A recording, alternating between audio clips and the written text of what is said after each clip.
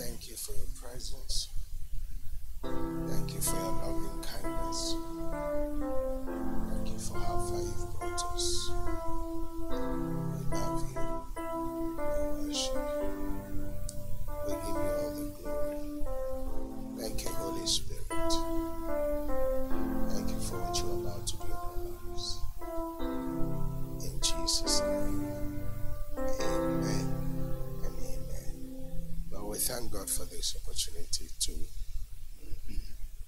come before you once again. To him alone be all the glory, and for the great and mighty things he continues to do in the name of Jesus. Amen. And are you ready for the word? We thank God for what he's about to do. We are preparing for our 40 days of glory, starting from Monday the 22nd of June to the 31st of July. I believe without any shadow of doubt that it will be a time of consecration, a time where we'll experience the presence of God, a time where we'll see God's glory in an unusual way, in the mighty name of Jesus. If you're ready for the word, please turn with me in your Bibles to the book of Matthew chapter 17. Matthew chapter 17 verse 21. Matthew chapter 17 verse 21. You know the story, the background of this story has to do with a young boy who keeps having epileptic fits, and he keeps throwing himself into water and fire. And his father brought him to the disciples of Jesus to be cured, but they couldn't cure him. By then, Jesus had taken the three disciples, Peter, James, and John, to the Mount of Transfiguration. And after they had an encounter with Moses and Elijah, when they came down, the 9 disciples still could not heal the boy. And because of that, Jesus rebuked them. And Jesus said, "O you of little faith, O you perverse generation, how long should I be with you?" And so in Matthew chapter 17 verse 21, the Bible says that Jesus said, "Howbeit this kind, however, this kind does not go out except by prayer and fasting." Hallelujah. However, this kind, if you put the volume on that one, please, let's speak. Amen. So Jesus said, however, just that one, a bit of volume. Jesus said, however, this kind does not go out except by prayer and fasting. Amen.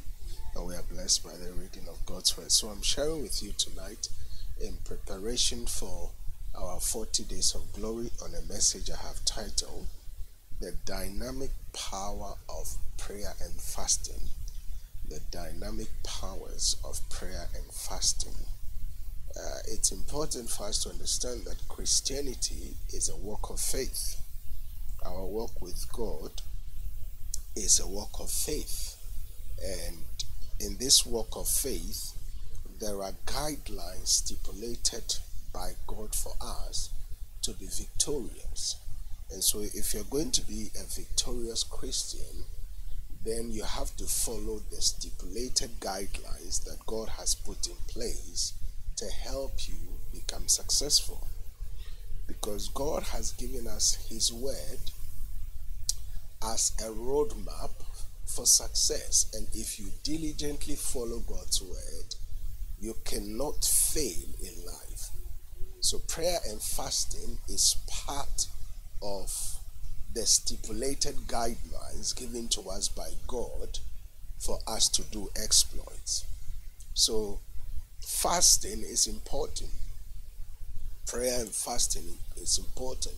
There are some things that will never shift except through prayer and fasting. there are some things in your life that has been perpetuating, that has been there all these years, that will never move except by prayer and fasting. So it's important that when we call for a time of 40 days of glory, you purpose in your heart to follow these guidelines, because through this prayer and fasting, generational curses in your family will be broken.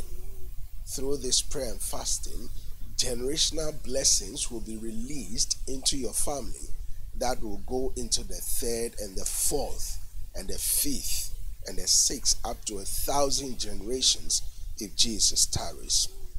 So that should tell you, the scripture we read in Matthew 17:21 makes us to understand that there are some things that will never shift except through prayer and fasting. There are some things in your life that will never move except you take your time to seek God through prayer and fasting. Why fast, and is fasting biblical? Why do we fast, and is fasting biblical? Matthew chapter 6 verse 16. Matthew chapter 6 verse 16. Jesus said, moreover, when you fast. Did you see that? Jesus never said, if you fast. Jesus said, moreover, when you fast, do not be like the hypocrites with a sour countenance, for they disfigure their faces, that they may appear to men to be fasting. Assuredly, I say to you, they have their reward. So when we are fasting, we don't change the countenance of our faces just so that everybody will know that you are fasting. But Jesus said, moreover, when you fast. So that means fasting is mandatory. As a Christian, you must have time, sometimes once a week, sometimes once a month, sometimes 3 times in a month, just to go on a personal time of prayer and fasting, because that demonic activities operating in your life will never move except you engage the altar of prayer and fasting. Esther fasted for 3 days. Esther fasted for 3 days. So fasting is biblical. Daniel fasted for 21 days. Daniel fasted for 21 days. So fasting is biblical. Moses fasted for 40 days. So fasting is biblical. Jesus, our Lord and Master Savior, fasted for 40 days and 40 nights. So fasting is biblical. And Jesus said, when the bridegroom is taken away, then the disciples will fast. So we must fast. Fasting is biblical and it helps us. Fasting, for your information, doesn't change God, but fasting changes you. Fasting positions you to receive everything that God has for you in a season from Him. Fasting makes you spiritually alert and spiritually sensitive. Fasting and prayer and the studying of the word is the spiritual food for your spirit man. So fasting is important. Hallelujah. Fasting is important. Quickly, let's go and look at the effects of prayer and fasting. 2 Chronicles chapter 7 verse 14. The effects of prayer and fasting. The Bible says, if my people who are called by my name will humble themselves. That word humble themselves means fasting. Bringing yourself under fasting. Humble themselves and pray and seek my face and turn from their wicked ways, then I will hear from heaven and forgive their sins and heal their land. So that means in a time of prayer and fasting, God hear our prayers quicker. Are you following what I'm saying? During the time of prayer and fasting, God hears our prayers quicker and quickly. Our prayers are speedy. So the Bible says, if my people who are called by my name will humble themselves. So in a time of fasting, we humble ourselves. You can't be fasting and be proud. God won't hear any prayer from you. During the time of prayer and fasting, we have to humble ourselves. You humble yourself and you seek the face of God. You seek his face diligently. We seek his face with all our heart. We seek his face with all our might. We seek his face with all our strength. We have to learn to seek the face of God diligently. And if we turn from our wicked ways, you can't be fasting and praying and still be a wicked person. Are you following me? You have to turn from your wicked ways. When you are praying and fasting, you have to turn away from every form of wickedness. When you turn away from wickedness, then God says, I will hear from heaven. Are you following what I'm saying? God says, I will hear from heaven, and when I hear from heaven, I'll forgive you of your sin, and I will heal your land. God wants to heal your land. Your land that has been sick. Maybe your land could be your life, your Christian life, your walk with God is full of sin. God wants to heal your land. So it's time to engage the mystery of prayer and fasting. Hallelujah. It's time to engage the mystery of prayer and fasting. Turn with me, please, to Isaiah chapter 58 from verse 1 to 12. Isaiah chapter 58 from verse 1 to 12. And let's go and look at the type of fasting that God accepts. Hallelujah. Isaiah chapter 58 from verse 1 to 7. It says, cry aloud, spare not, lift up your voice like a trumpet. So during the time of prayer and fasting, this is what we do. We cry aloud. We spare not. We lift up our voice like a trumpet.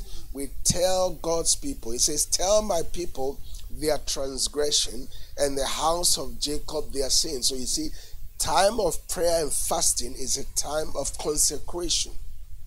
It's a time where you don't have a desire for sin no more. It says, verse 2, it says, yet they seek me daily and delight to know my ways, as a nation that did righteousness and did not forsake the ordinances of God. So during the time of fasting and prayer, we delight to know the ways of God. A couple of weeks ago, I taught on a 2-part message titled, Delight Yourself in the Lord. When you delight yourself in the Lord, he will cause you to ride on the high hills of the earth. Are you following what I'm saying? So during the time of prayer and fasting, our delight is in God. Our delight is in the ways of God. Our delight is in the things of God. It says, as a nation that did righteousness. So during the time of prayer and fasting, we walk in righteousness. We do not forsake the ordinances of God. Verse 3, the Bible says that they ask, verse 3, it says, why have we fasted? Why have we fasted? Sorry, let's go back to verse 2. We still haven't finished reading verse 2 properly. It says, they ask of me the ordinances of justice. They take delight in approaching God. Oh, that's awesome. So during this time of prayer and fasting, you will take delight in approaching God in the mighty name of Jesus. Verse 3 says, why have we fasted? They say, you have not seen. Have you not? You have not seen. Why have we afflicted our souls? And you take no notice. In fact, in the day of your fast, you find pleasure and exploit all your laborers. So this is the wrong type of fasting that God is against. So when you exploit your laborers, when you walk in wickedness, when you walk in sin, God do not hear your prayer and fasting. He doesn't answer your prayer and fasting.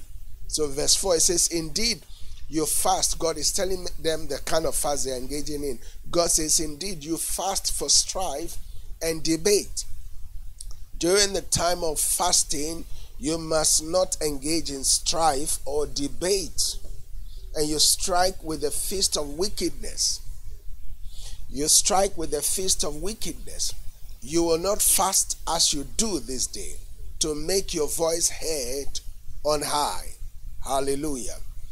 Is it that God is now going to tell us the kind of fast he has chosen? Is it a fast that I have chosen? A day for a man to afflict his soul? Is it to bow down his head like a bulrush and to spread out sackcloth and ashes? Would you call this a fast and an acceptable day to the Lord? Do you see? So any fast that causes strife, causes grief, contention, fighting, swearing, these are not the kind of fasting that God expects. You can't be fasting and be committing adultery. You can't be fasting and be committing fornication.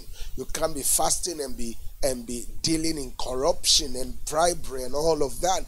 God will not hear your prayers. God will not hear your prayers. You can't be fasting and be watching things that pollute your spirit man. Are you following what I'm saying? God said, will you call this a fast, an acceptable day to the Lord? Verse 6. It says, is this not the fast that I have chosen? Look at the fast that God is choosing for us. Is this not the fast that I have chosen? To loose the bounds of wickedness, to undo heavy burdens, to let the oppressed go free. Hallelujah. So this is the kind of fast God has chosen. And that you may break every yoke. Verse 7 is not to share your bread with the hungry. So during the time of prayer and fasting, God expects us to be generous. There are a certain religion that goes on fast, and during their time of fasting, they give food to the poor.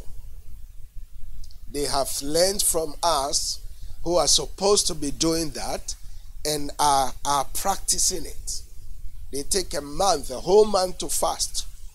And during their time of fasting, they give food to the poor. They send food. They look for all the poor people in the community, giving them food. One of the things we started many years ago when we used to have 31 days of prayer and fasting in the month of July is to mandate every Christian, every believer, every member of Solution Chapel to put aside £1 every day. To put aside £1 every day, and we bring that £1 every day all together of 31 pounds. We bring it together and we go and give it to a charity. That's what we do. And it's important because God expects us during the time of prayer and fasting to be generous. It says it's not to share your bread with the hungry, and that you bring to your house the poor who are cast out. When you see the naked, that you cover him and not hide yourself from your own flesh. So this is the kind of fasting that God expects from you and I. Verse 8. God says, when you follow these kinds of fasting, look at what will happen. The chosen fast. The chosen fast. Look at what will happen. God says, then your light shall break forth like the morning. Your healing will spring forth speedily, and your righteousness shall go before you.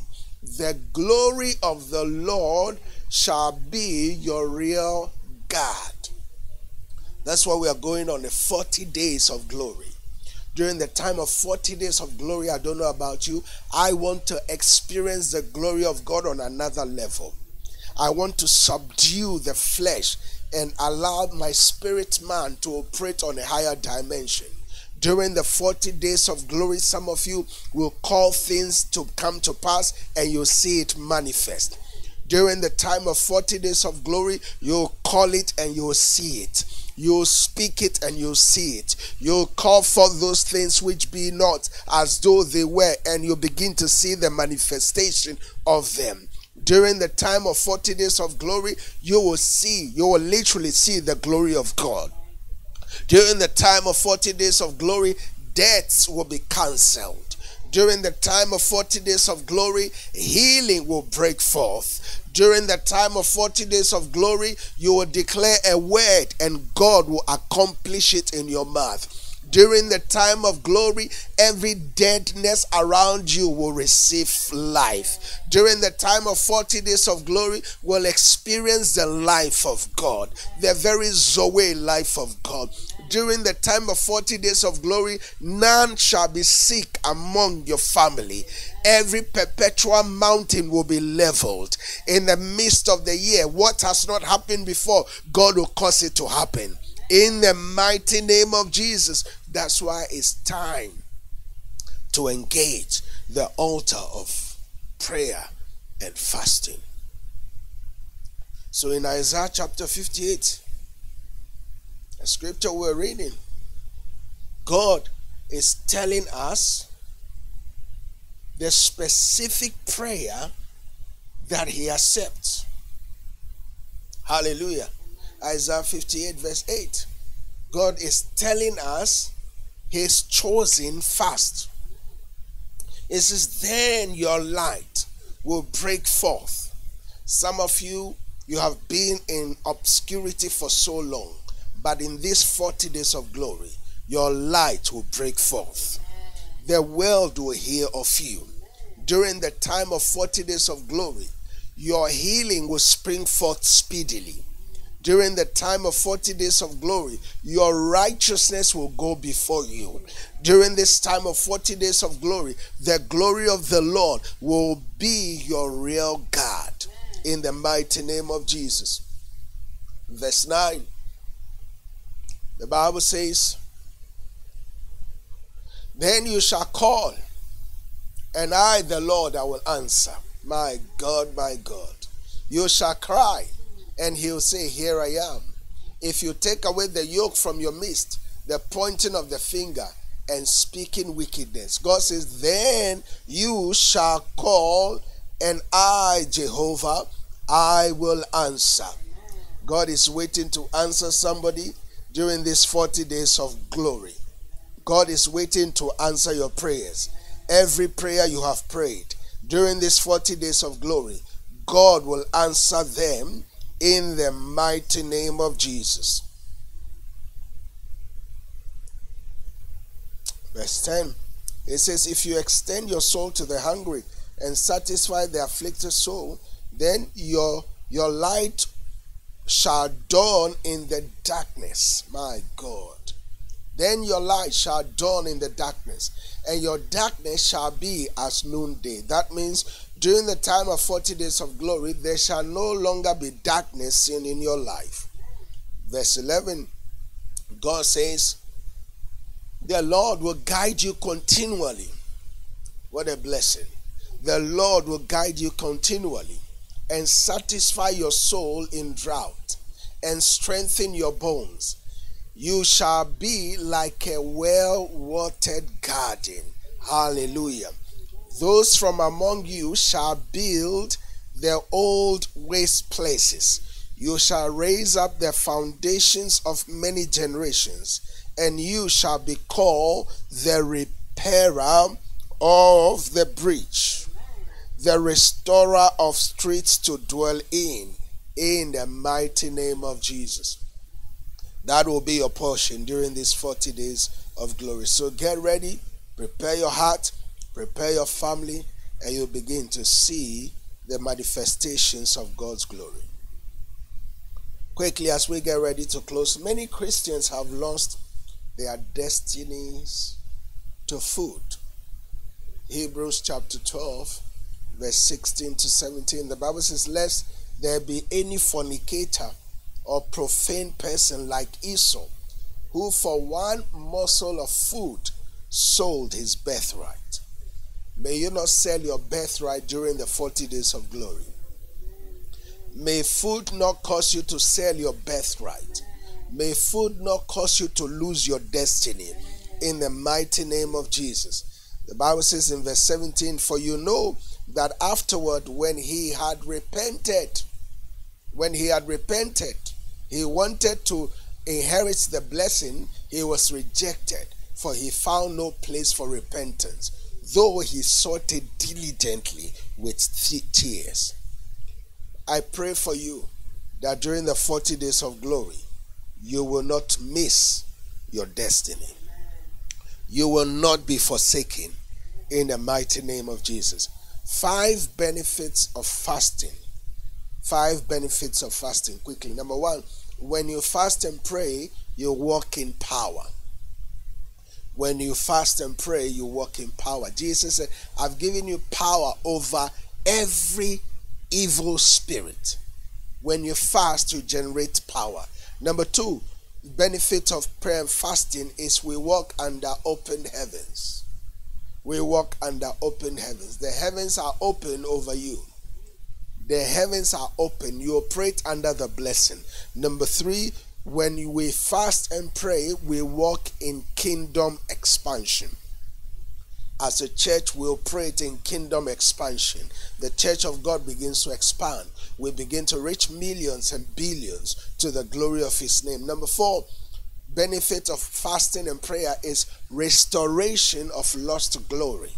Some of you have lost your glory, but during these 40 days of glory, God is going to restore your glory in the mighty name of Jesus. Number 5 is you experience signs, wonders, and miracles. You experience signs, wonders, and miracles. Hallelujah. Listen, prayer and fasting empowers us to reach the world with the gospel of the kingdom. Prayer and fasting empowers us to reach the world with the gospel of the kingdom. Matthew chapter 4 from verse 23 to 25.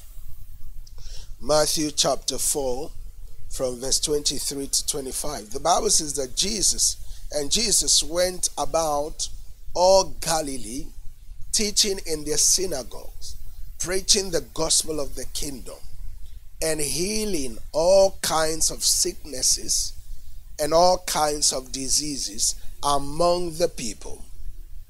Then his fame went throughout all Syria, and they brought to him all sick people who were afflicted with various diseases and torments, and those who were demon-possessed, epileptics, and paralytics, and he healed them all. Verse 25 is key. The Bible says that, and great multitudes followed him from Galilee and from Decapolis, Jerusalem, Judea, and beyond the Jordan. Do you see the effects of prayer and fasting? When we pray and fast, we are empowered to reach the world with the gospel of the kingdom. Great multitudes follows us. And during this time of 40 days of glory, we are not going to be praying, oh Lord, give me shoe. Oh Lord, give me a bag. Oh Lord, give me a tie. No, we are praying for the expansion of the kingdom. Oh God, save 1 million souls today. Oh God, let the whole world get to know you. Oh God, let the prime minister of this nation be saved. Oh God, let the queen be saved. Oh God, let the presidents across the world be saved. Oh God, let my MP know you. Oh God, let people in authority have an encounter with you. As you pray those prayers, everything that concerns you, God will give it to you. In the mighty name of Jesus. Hallelujah. So tonight, as we come to the end of this service, I want to encourage you, for you to know that God wants to do something new in your life. During these 40 days of glory, if you will open your heart, God will transform your life. I said God will transform your life. God will break limitations in your life. Any form of negative curse that has followed you up until now in these 40 days of glory, it shall be broken. I said it shall be broken in the mighty name of Jesus. Wherever you are, before we close, we just want to pray. We just want to pray. Just open your mouth and begin to pray. Just open your mouth and begin to pray. Ask God to give you the spirit of grace and supplication to be able to engage in the 40 days of glory. As we begin on Monday, 40 days of power, 40 days of glory, 40 days of fasting, 40 days of wisdom, 40 days of revelation, 40 days of the supernatural. Open your mouth and begin to pray. Pray in the Spirit. Pray in the Spirit. Pray in the Spirit. Pray in the Spirit. Ask God to show you His glory. Ask God to show you His glory. Ask God to show you His glory. Ask God to show you His glory. In the name of Jesus. Ask God to give you grace to begin the 40 days of glory and to finish it. The grace to begin and to finish. The anointing to begin and to finish. Pray now, pray now, pray now, pray now. Ask God to give you the grace to begin and to finish. The grace to begin and to finish. The grace to begin the 40 days of glory. 40 days of glory. You will not be like Esau. You will not lose your destiny because of a morsel of bread, because of a morsel of food, because of a soup. No, it will not happen. You will go from beginning to the end. The power of God will come upon you. The grace of God to fast. The ability to fast. God is going to show you His glory. God is going to show you His power. God is going to show you His might.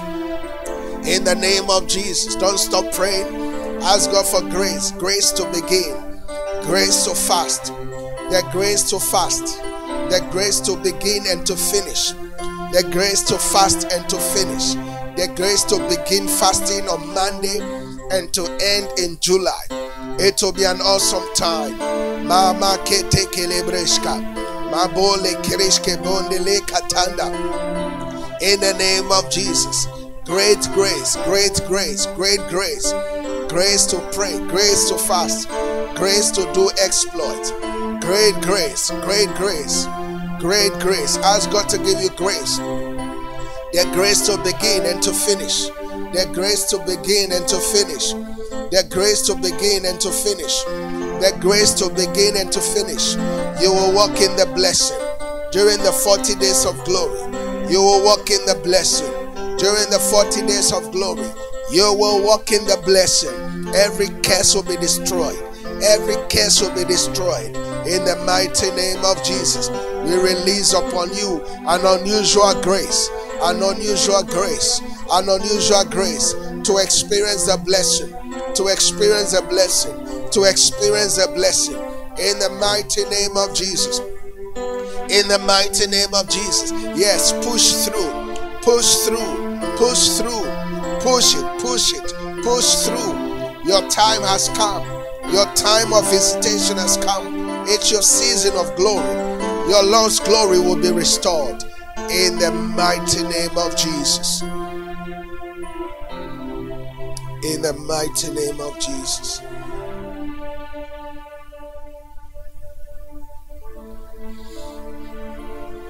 In the mighty name of Jesus. Father, Lord, we thank you for the grace to begin the 40 days of glory. Come this Monday. We ask, oh God, that you give everyone the enablement to be able to begin and finish. We will begin well and will end well. Every day of the 40 days of glory will be a heaven on earth. Every day of the 40 days of glory will be an encounter with you. An unusual encounters with you. Every day of the 40 days of glory will be a time of visitations. Father, we thank you. We give you praise. We give you praise. We exalt you. In Jesus' name. Amen and amen. Well, God bless you. We thank God for his His grace to give us the enablement to come before you tonight. I want to encourage you all, wherever you're watching from, if you have not subscribed to our channels, YouTube or Facebook, please do so and click the notification button so that whenever we come on live, you get the notification. Well, join us this Saturday for the Takeover Nation service, beginning from 10:30 in the morning and 6:30 p.m. every Saturday. It's a service for the teens, for youth, and the young adults. You don't want to miss it. God is doing some awesome things in the name of Jesus. We have many people watching from across the world. Young people are watching and they are getting blessed. Get your children involved. Get your teens involved. Get your youth involved. Get your young adults involved so that they can be blessed together with you. Amen. And also not to forget that in this month, the 27th of June, we have the Young Pastors Conference, which will be just one day conference. So if you know of any pastor, let them know, let them register. It is free. We have pastors from all across the world. Thousands of pastors will be joining, and they will be blessed, and you will be blessed as well in the name of Jesus. And last but not the least, our 40 Days of Glory is preparing us for our Covenant 2020. And our theme for this year is our Dominion Mandate. So I want to encourage you to prepare your heart to get ready, because God is going to visit you in an unusual way in Jesus' name. Amen. Well, we've come to the end of the service. Let's share the grace. May the grace of our Lord Jesus Christ, the love of God, a sweet fellowship of the Holy Spirit be with us now and forevermore. Amen. Surely goodness and mercy shall follow us all the days of our lives, and we shall dwell in the house of the Lord forever and ever. Amen. Go from this place with this confidence and assurance, knowing that Christ in you is the hope of glory. The Lord bless you and keep you. The Lord make his face shine upon you. The Lord give you peace on every side. May God cause you to be the head and not the tail. May his face shine upon you. In the 40 days of glory, may he restore unto you every lost glory. Go from this place with this confidence and assurance, knowing that you are a solution to the nations. We love you. God bless you. Have a glorious day.